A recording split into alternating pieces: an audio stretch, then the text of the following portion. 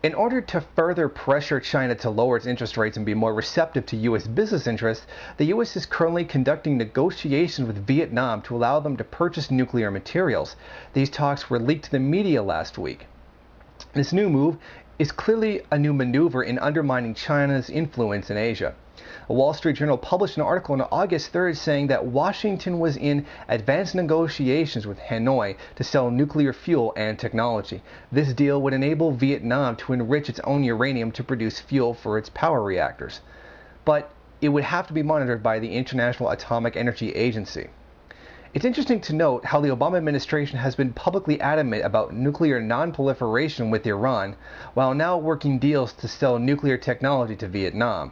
More proof positive the U.S. government has a double standard character when it comes to dealing with foreign policy. This new move is also an insult to the Chinese government. This nuclear deal comes after China already signed a nuclear deal with Vietnam last July. This slight to the pride of the Chinese government will not go unpunished. We'll have to wait and see how Beijing retaliates to this.